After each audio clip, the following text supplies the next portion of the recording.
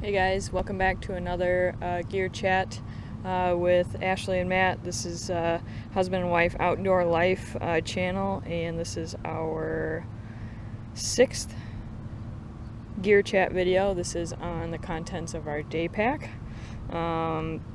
I personally use the Osprey Escapist 20. Matt does as well.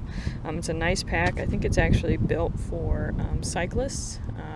It's perfect for biking. It's got a lock on here for your helmet and whatnot. But we found it to be perfect for day hiking. It's really lightweight. It has an integrated rain cover that you can pull out of the bottom here. It's got a nice mesh pocket in the back and various other pockets for storage. So I do really enjoy this pack, and so does Matt.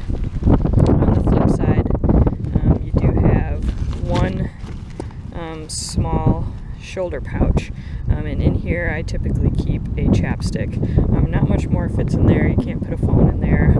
Matt just keeps a roll of Tums and usually his compass in this pouch. It does have a small webbed hip belt, nothing too crazy, but it does provide some support and is nice. I did add a Z-Packs shoulder pouch this year, which you'll be seeing in some of my videos over the next couple months or so. I did put one on my day pack and then one also on my regular backpacking pack, and I use it basically to store my camera gear. So it has a nice front mesh pocket here, which is also nice for like a cell phone, especially on dry days. But I have some camera batteries in there, and then inside is where I would store like maybe an extra mount or my GoPro camera itself. So this makes it easy access for me, and I don't have to keep getting in and out of my pack to get batteries or anything like that. So it does have the AirScape back, which is supposed to improve ventilation and be more comfortable on the hike. Never had any issues with ventilation back there, so I guess it's working.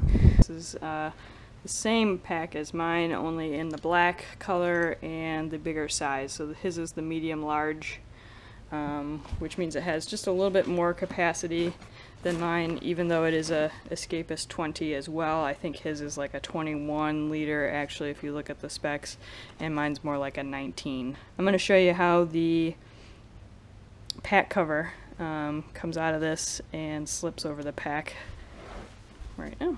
So the rain cover comes out of the bottom part of the pack here. There's a small zipper that if you just undo, pops out like this. It's a pretty neon yellow color.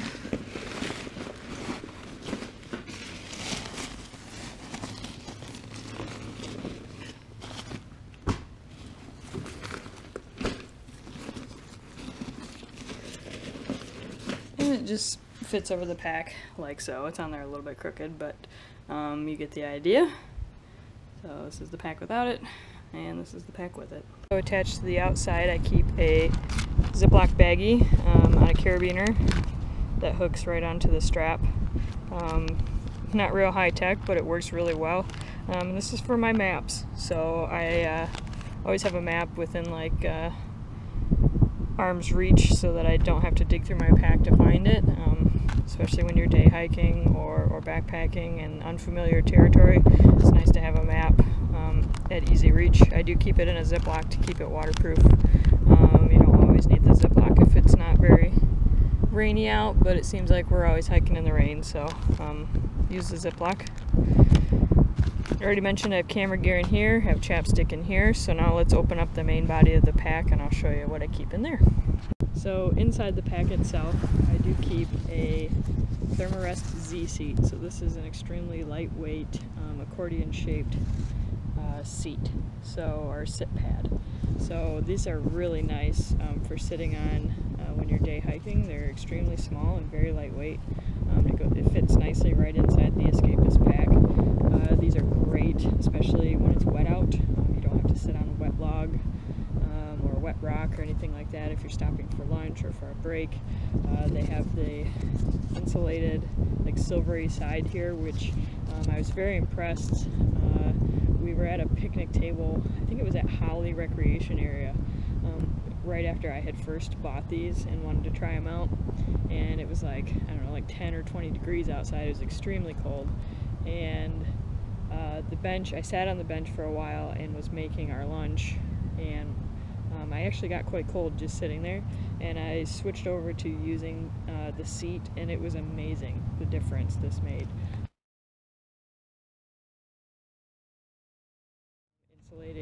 Insulating you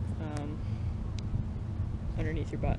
So these are really nice. They are a little bit pricey for what they are. If you already have the Z-Lite sole or the Z-Lite accordion sleeping pad, you can actually cut one or two of the panels off and essentially have the same thing. But this is a little bit more packable, and I didn't want to cut my Z-Lite down when I bought it, so I did invest in one of these, and both Matt and I do carry them in our packs, and they are super nice, so definitely recommend these. I'm actually going to sit on it right now while I do the rest of the video.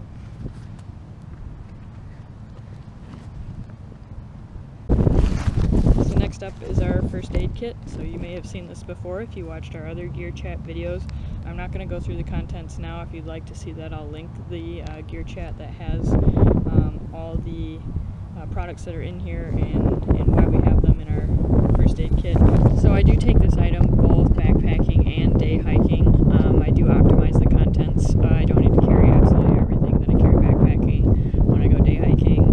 There are some items that are mainstays in here, but for the most part I just kind of optimize it per trip and look at what's needed and what's probably not needed, and kind of lighten it if I can. Just because, you know, you shouldn't carry extra weight if you don't need it. A lot of our day hikes are very short, so if we did have an issue that was extremely bad, we'd be calling for help and we wouldn't be even using this. So this is more for like blister care and just minor injury fixing. So you should carry one. You should carry one that's appropriate to your trip.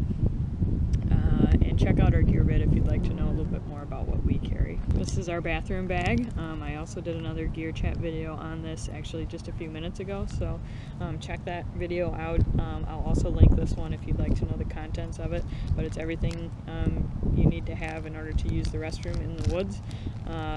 It's a good idea to carry this. You never know, even on a short day hike, when you might need it. So toss one in your pack. It's really lightweight. There's not a lot of stuff in here, so you can put it in a Ziploc baggie if you'd like. Whatever you need, but you should have one. I don't actually carry this one in my day pack. Matt carries it in his. We typically hike together, although today I am solo, so it's in my pack. In addition to a map and a compass, typically Matt carries our compass, and I have the map on the front of the pack like I showed you earlier. I do carry our Delorme InReach Explorer, I think it is called. And I'm going to do another video on our navigation and this in particular. I did talk about it a little bit in our first aid kit video, but this is a great tool to have. So the next few items are kind of trip dependent. In my top easy access pouch, I have a couple clothing items. So the weather's always changing in Michigan, and I kind of always got to be prepared for a bunch of different things. During bug season, this stays in the pack, so basically from like June all the way to like September, this stays in my pack, both day pack and backpacking pack. This is a head net by Sea to Summit. They look ridiculous when you're wearing them,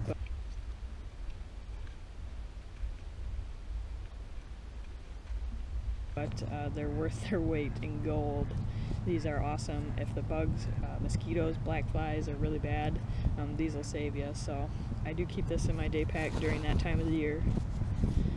This is a new item for us. These are Montbell, I think, Tachyon wind pants. They're really, really lightweight. As you can see, they pack down extremely small. These are a really thin kind of wind layer pant. So this is really lightweight. It's easy to toss in my day pack or my backpacking pack, and offers a quick little layer. If you're cold, maybe you're sitting around camp and it's getting a little chilly at night, but it's not necessarily that cold that you want to put your hiking pants back on. You can slip these on. They do offer a little rain protection. They're not waterproof, but if it's just lightly sprinkling and you don't want to get wet, you can give these a try. I'm not a fan of rain pants. I tend to get too hot hiking in them, so this is a little bit better option for me. They're also nice if you decide to wear shorts and it ends up being a little bit cooler than you anticipated. You can just slip these on easily, so they weigh almost nothing, so to toss them in my day pack is a no question. This is a very similar item to the wind pants. It's basically just a wind shirt or a wind jacket. I forget which company it's by. I think it's like Reebok or something like that, so this is just a cheapie I found actually at a REI garage sale. Somebody returned it because it had like a small stain on it. I actually took it home and washed it out right in the sink, so it took like 3 seconds, and it cost me like $8 or something. So this, you'll see me wearing this wind shirt in a couple of our winter videos. I use it kind of as a wind layer.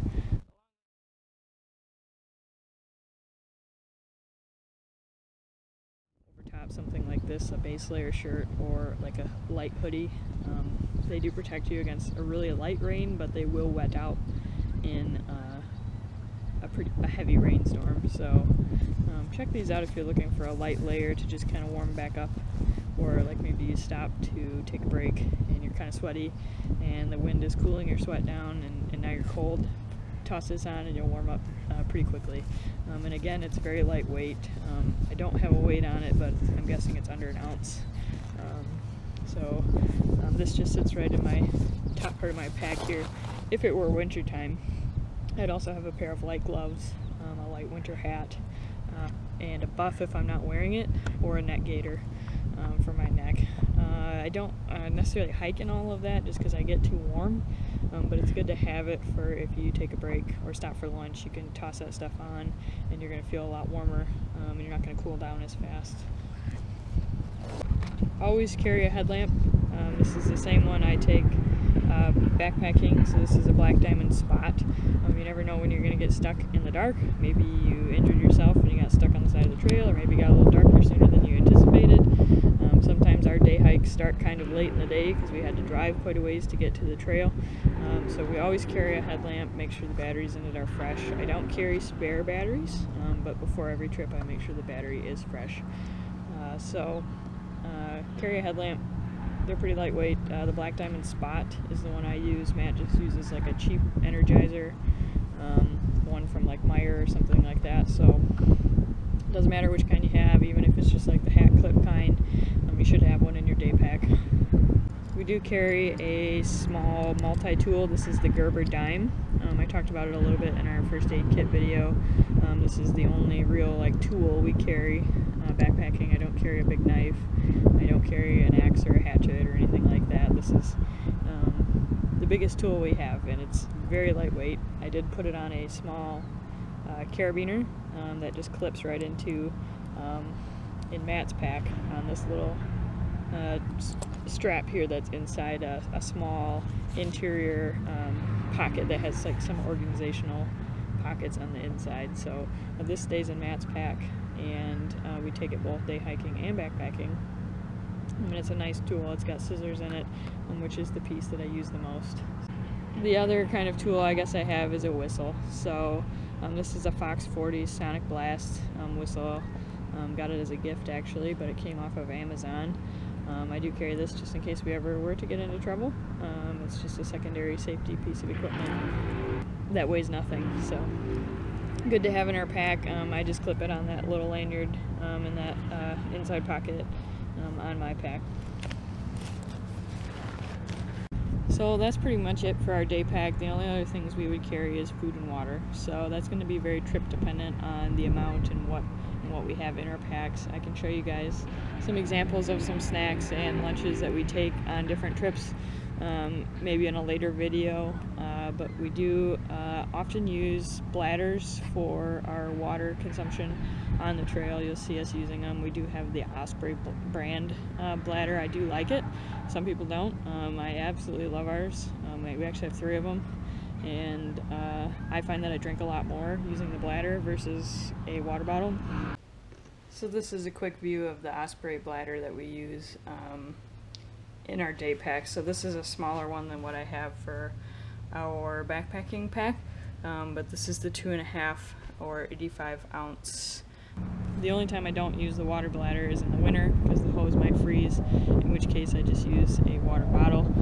The Escapist pack does have a pouch in it right along the back panel for a water bladder, so it works out perfect. And I've also added a magnet to the chest strap, hopefully you can see that, where the water bladder has another magnet on the like spout of it that you put in your mouth, and it clips right to that, so you have it easy access right on your chest, and you don't have to fiddle around trying to find the hose. It's right there ready for you. And here's the pouch where the bladder would go here, and then there are 2 side pockets on this pack that you can put water bottles in, and they're easy access. You can grab them pretty easily while wearing the pack, which is nice. The thing I wanted to show you was the magnetic clip that I was talking about earlier, right there. And essentially, you can see it on Matt's pack here. It just clips right to the sternum strap by magnet. Makes it nice and easy access. Nice thing about these two is they do lock, so not the magnet but the mouthpiece. So if it's this direction here, it's locked, and if it's like this, it is unlocked, so you can drink out of it. So you just bite down on the bite valve here and suck water through the tubing, and it fits in nicely into the pack sleeve. It has a little clip to hold it upright if you wish. I don't really think it makes that much of a difference. That's it. Trying to do this gear video for you, but they've decided to do construction today by the river, and I'm sorry if there was a lot of background noise during that. It is also a little bit windy today, so hopefully not so windy that you couldn't hear me, and hopefully the construction noise wasn't too distracting. So I apologize for that, but thank you for watching. I'll have another video posted soon. We have another trip coming up, not this month but next month, and we should have another North Country Trail hiking video up for the 100-mile challenge soon. We're hoping to do maybe a couple miles today and maybe a few more tomorrow, kind of dependent on Matt's research, so that may or may not actually happen. So, but stay tuned. I will have another video posted very soon, so check those out. Thanks for watching, and we'll see you next time. Oh, there's a duck right there. He's gonna land right in front of me. I don't know if you can see that. The mallard duck right there, he just landed right in front of me.